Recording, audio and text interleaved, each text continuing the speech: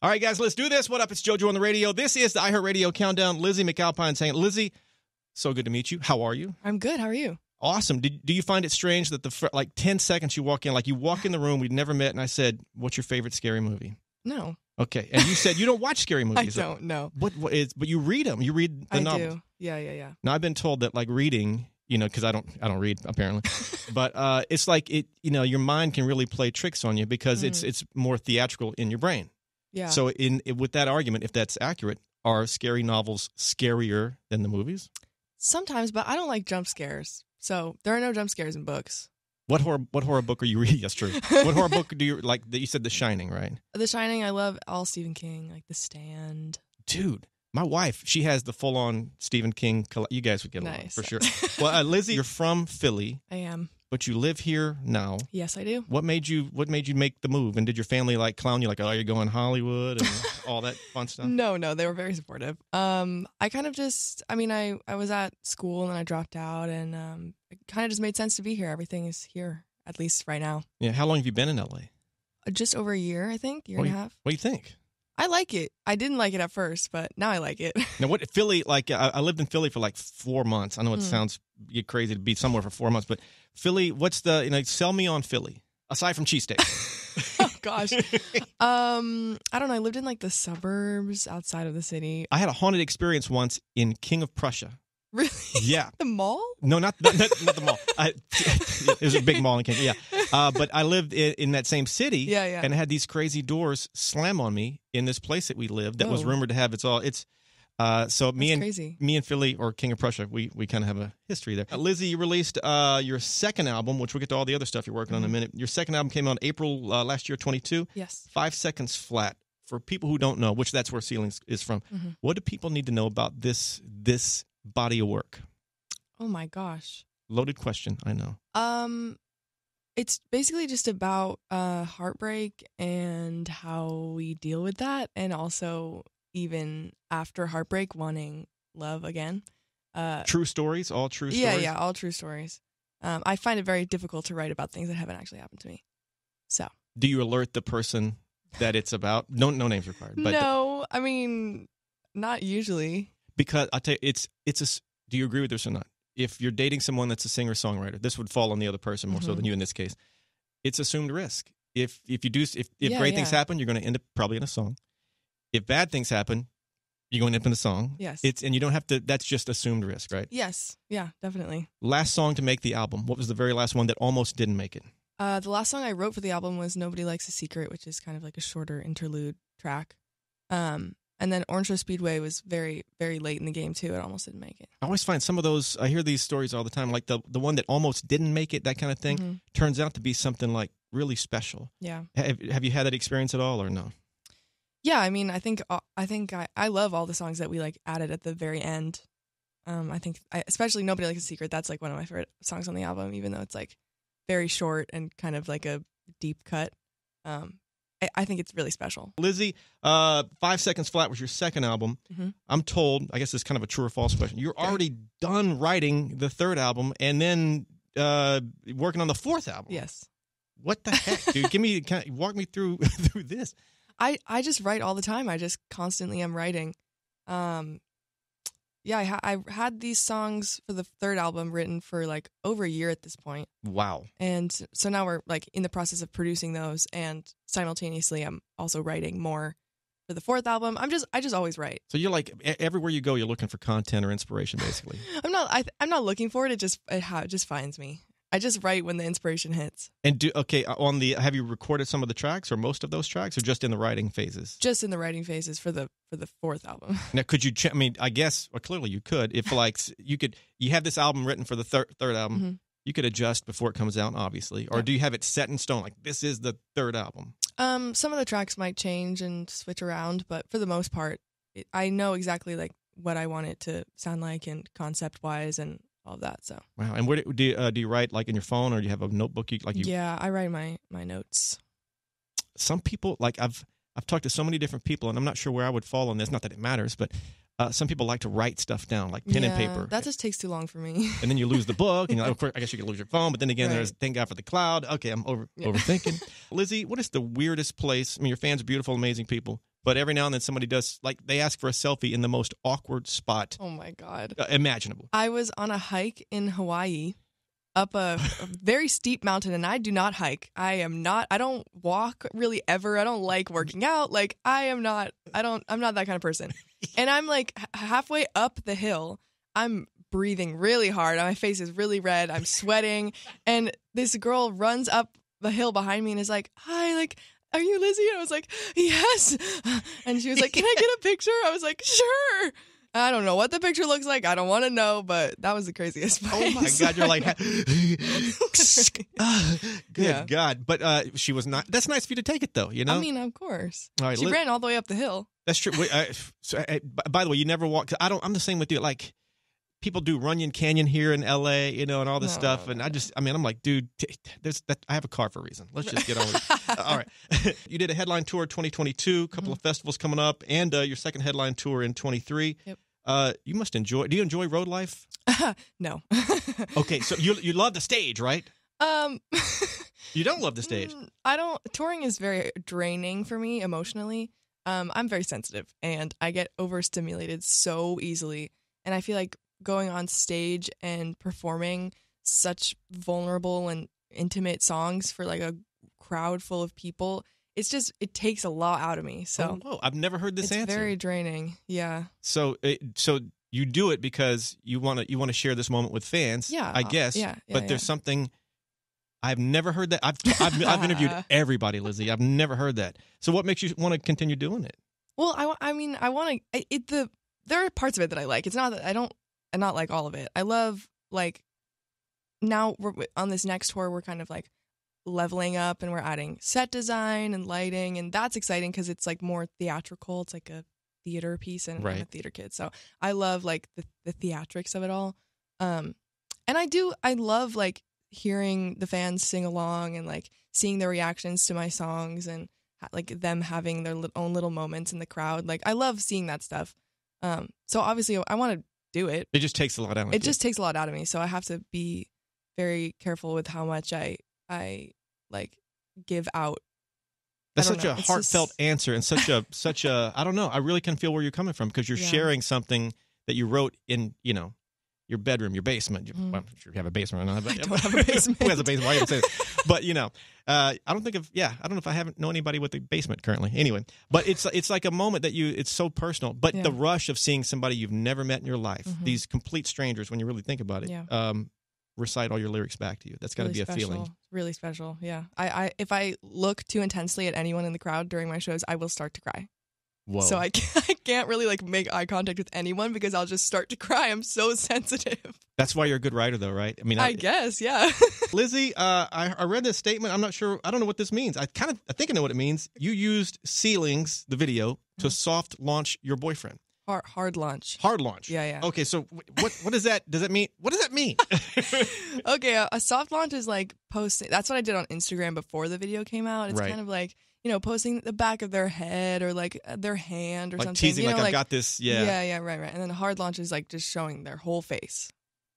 Oh man, and so the reaction when I mean, obviously the video is what it is, and fans just love the music, but from that side of it, what was the reaction to, you know, this is my boyfriend, your family, all that good stuff? It was, I mean, my family already knew, but well, that's true. Yeah, but it's basically just for my fans. It was really fun. They were all like, they loved it. They were eating it up.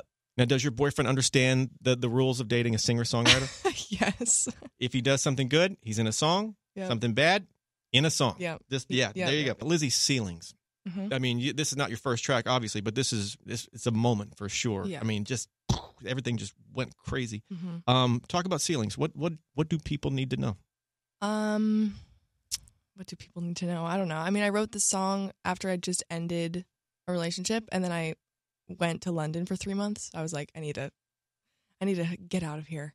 And I wrote the song while I was there, and it was kind of just about, I was just reflecting on that relationship, and then at the end remembering that like I was the one who ended it, and it's actually like not real anymore. And it was just a moment. I was definitely in my feels. Is this one of those songs that when you sing it live, and if you make eye contact with someone, you know, repeating the lyrics, is this one of those songs that like you guys, both of you, fan and you, start kind of like you started crying basically. It hasn't been, but maybe on this next tour, it probably will be on this next tour. Is London kind of a happy place you go to let loose and write?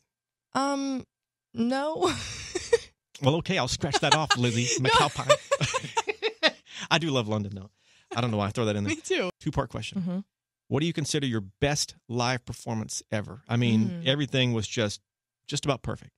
Then the complete flip of that, what do you consider your worst? I mean, everything just went straight to hell. Yeah. Best was probably on my first headline tour last year, in New York. I don't remember what venue it was. But that New York show was just so fun. The energy was incredible. The crowd was crazy. I just felt like really good about my performance, and I like had a lot of fun on stage. Is it true when you have a great performance like that, it's almost spiritual or out of body? Like you kind of forget things. It's so kind of just I don't know, you're kind of transported in a way. Yeah, definitely. And then the worst performance, I don't know if it's the worst, but a lot of things were going wrong. We played in Amsterdam on this last tour, and just so everything was going wrong. I was like tripping over chords, like someone in the audience passed out, like it was crazy. It was just like so many things, but honestly, like except for the passing out, obviously that sucks every time, but except for that, like it kind of made it more fun. Like I don't know, it was just like out of the norm. It was like not the same routine that we've been doing every night, because we play the same set list every night, and it's not boring, but it's kind of tedious to just like sing the same songs over and over again, for me at least. But it kind of like took us out of the normal routine, and it was, I don't know, it was chaotic, but it was fun. Kind of cool in a weird, not cool kind of way. Yeah. A question about ceilings. When this track, when it went viral, it just kind of, I read that you were watching it go viral in real time, so to speak. I've talked to so many people where they've done these, like they post something on TikTok, go to bed, and wake up and their world's different. Was it a similar experience, or what was? I don't think so. I think it was more of like a gradual thing. I would just like open TikTok and I would see like a couple videos with the song, and then the next day would be a couple more, and then the next day there was like a sped up version, and then it just like kept going and going. It definitely wasn't an overnight thing. I think it just kind of appeared. When did you know that this one was doing something kind of extra special? Was there when the sped up version was taking off, I was like, whoa. And all of these like influencers and people on TikTok that I had followed and like am fans of were making videos with the song. I was like, oh my God, like this is actually like people are caring about the song. Like that's crazy. Do you know who the person was that did the sped up version, like the remix of that? I do not know. But shout out. Whoever that is. Shout out to you. What the heck, man? You don't know this about me, but I am obsessed with the paranormal. Ghost, UFOs, everything in between. I've got a podcast called Paranormalish. I'm a psycho, clearly. Have you ever had anything that you'd consider a paranormal encounter? Yes, I have. Oh, God. What do you got? I have seen 2 ghosts. One time, the more like, the better story is I was in a hotel room in Cape May in like 2016 probably, and I woke up in the middle of the night. There was a mirror like in front of my bed, and there was a woman, and she was standing in the mirror. She wasn't in the room. She was just in the mirror, and she was like, she had long brown hair. She was wearing a long white nightgown, and she was just staring out the window. And I thought it was like maybe it was like sunrise, and there was like light coming in. It was like, but it was completely dark outside, and she was just this glowing white figure in the mirror. And I was so scared to move because I was afraid that she was gonna like turn around and look at me, that I just couldn't move. I didn't say anything. I was gonna wake up my sister who was in the next bed, but I didn't because I couldn't move. I was so scared. And then she eventually just kind of faded away. And you were staring at her the whole time, like until she. Yeah. Did you do any? Don't say that. Well, I don't. Do you recall the hotel? No, I don't remember the name of it. If I did, I would totally be doing research. Okay, and trying to figure it out. Somebody like who would know that? Like, I don't know. Were you on tour at the time? No, it was in 2016. I was 16. Oh, okay. Well, just God, like on a family vacation. If it ever hits you, or if anybody remembers, let me know, and we'll do research. Great. Oh my God, that must have. It was crazy. And then the craziest part is that the next morning, I would swear on my life that this wasn't there the day before, but the next morning, there was a stain on the carpet in the spot where she would have been standing, and it was like dark brown, and I was like, it literally wasn't there the day before. I swear to God. Like, I swear on my life. I bet you're not the only person to see that lady in that room. Yeah. Oh, okay. This is where once again? In Cape May. Cape May. It's in like New Jersey. I'm gonna at least just take a random shot and see if does anybody know what she's talking about. Oh my God. Do you have a crazy road story? You seem like an artist that would have one, and I'll tell you why. Because, well, do you know the group One Republic? I do, yes. Ryan Tedder and the guys. Mm-hmm. They see, you wouldn't expect it, but they have the wildest road stories. They've left band members in other countries. Oh my gosh. The tour bus, breaks down. Wow. Septic tank blows up on a tour bus. Oh my God. Awful things, hilarious things. I think you fit this. You've done enough touring, headline tour, all that good stuff. There's nothing like that interesting. Our tour bus kind of like broke down at one point, but it was still like you could still drive it. It was just like we had no power. So we couldn't like charge any of our things, and there was no lights at one point. Like we just got back on the bus after a show, and we were just like in darkness. But honestly, it was kind of like summer camp. We just kind of all sat in the front lounge and just like talked. Now, the bus could drive. Yeah, it could drive. There was just no power. So you sat in the dark, just kind of hung out. The fridge kept beeping. It was really annoying. A buddy of mine, AJ from Backstreet Boys, they tour. They had the different buses and whatnot, And he got the brand new bus. He was like, "Oh my God, ours was brand new too." Well, his brand new bus broke too. His freezer or refrigerator, how do you say that word? Totally blinked down on him as well. Dang. So it's not always the new fancy bus, I guess. I know, because then we got an old bus and it was great. Right, Lizzy, you mentioned this earlier. You loved musical theater to the point where you almost became an actor and just didn't even pursue music. Is that true, or what's? That is true. I applied for all acting colleges, like when I was applying to college, and then last minute I applied to Berklee College of Music in Boston, and before I even auditioned at any of the acting schools, I got into Berklee, and I was like, okay. Wow. I mean, it's a phenomenal college, obviously. Yeah. I think it worked out, path that I chose, but I think about all the time how my life would be different if I went to acting school. Which makes me think at some point you're going to get offered some roles. I mean, with this taking off. That's the goal. I mean, I have been self-taping and stuff. I definitely, acting is a big goal for me. Do you have what's a target type genre? I mean, dream would be a movie musical. I would love a movie musical. Can you imagine that? That would be so fun. But also just like I don't know, like I love like indie films and like A24 and all that stuff. It's going to happen. We'll see. 100% Fingers crossed. It's in the universe. Your friends, the crew that's been with you forever, family, friends, all that. What's their reaction to this success you've had so far? And granted, you got, sky's the limit, a lot of things to do. But what's their reaction so far? I mean, they love it. They're very proud of me. Obviously, right? Any of them got famous because of this? But there's usually like a mom or an uncle or somebody that gets, a little bit of fame from it. No, nothing like that. My mom would love to just stay out of the spotlight forever. What about, same question to you. What's your reaction to what's going on? It's really cool. It's really cool to see people connecting to my music like this. I mean, that's why I write songs. It's so cool to see the community that's been built around it, especially on TikTok. It's really special. Quick recap. Ceilings is huge, obviously. 5 Seconds Flat, the album is out. You guys know this. New albums, plural, in the works. Tours, you got some festivals coming up. What else do people need to know? Lizzy McAlpine. Oh boy, I think you covered it all. Honestly. Everything. Right? I need to know whenever. I'm putting it out there once again. The ghost story you had. Yeah. Somebody in your crew. Somebody has to know. They have to know the hotel. I asked my mom the other day, and I think she was like, I don't remember what it was called. If she comes up with it, please. I'm gonna know. Find. Yeah, I'll find it. All right, Lizzy. At the end of every interview, fist bump to make it official. Bye, yeah.